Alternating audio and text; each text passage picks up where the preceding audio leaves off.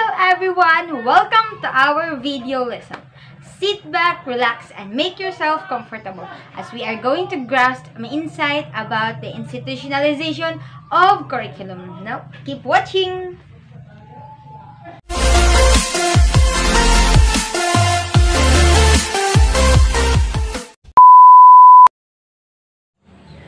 Before we are going to identify what is institutionalization of curriculum, let us first identify what is institutionalization.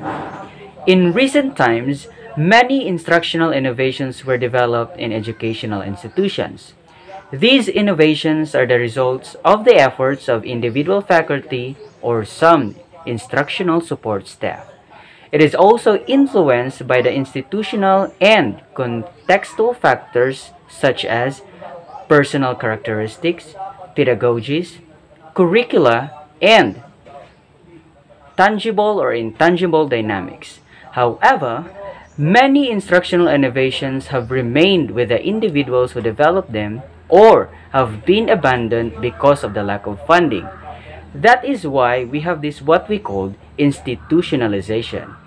It is defined as a process through which innovations or novel practices have been made normal within the organization. Institutionalization would make these innovations available to other faculty and staff, leading to a widespread use within the institution. Routine and continuing use of these innovations would have or would make a great aspect for the school structure and culture. Curriculum refers to the lessons and academic content taught in a school or in a specific course or program.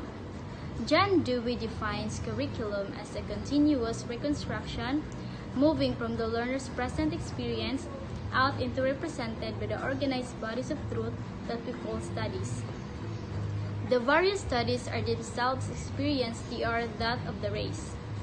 Depending on how broad the educator defines or employ the term, curriculum refers to the knowledge and skills that students are expected to learn. Curriculum refers to the lessons and academic content taught in a school or in a specific course or program.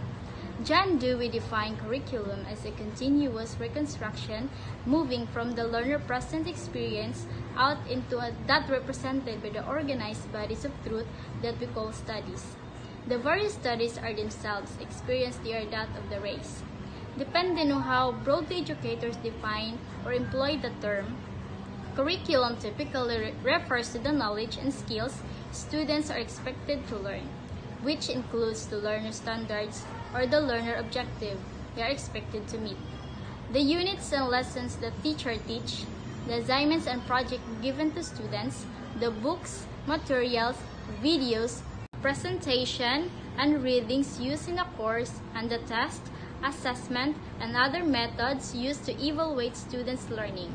An individual teacher's curriculum, for example, specific learning standards, lesson assignments, and material used to organize and teach particular course. What is instructionalization of curriculum? Instructionalization of curriculum is a process of curriculum change. It refers to a process leading to the stage at which an innovation may be said to have become a built-in or accepted part of school's curriculum. What happens during the institutionalizing phase in the curriculum system? Institutionalization in this model is the final stage of the change process until we start again with a better innovation. At this stage, the organization fully supports the owns what was once a new initiative. It can even survive the retirement of a person who first started and organized the innovation.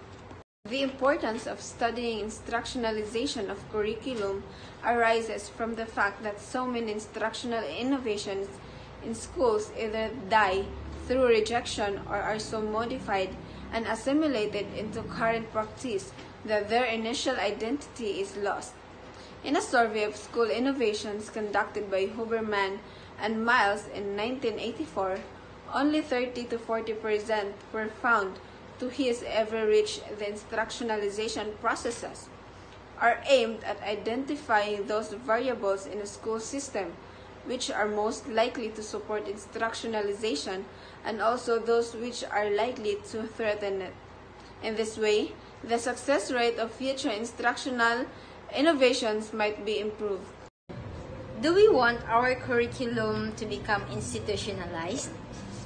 According to the statement of the Morlam, I read something few minutes ago that said, when we begin using a new curriculum, teachers want to get to the point where they have institutionalized the process so that it becomes a routine. My question is, do we really want to get to the point where our curriculum becomes institutionalized? Doesn't that admit that we want a routinized that what we and how of our courses so that nothing unexpected happens? After reading and spending some time thinking about it, this is at the root of many of our students in education and are making change happen. We want routine, we want the expected. It's comfortable and reassuring, but it's also damaging considering how quickly the world is changing. Content continues to expand at a more rapid rate every day. Students are more diverse and thus have differing needs, and society in general is demanding different knowledge and skills, most of which we haven't as an education system been able to address adequately. We need the unexpected, and though it's messy and chaotic, that's how the world works. Nothing of any real value comes in nice little packages. If you don't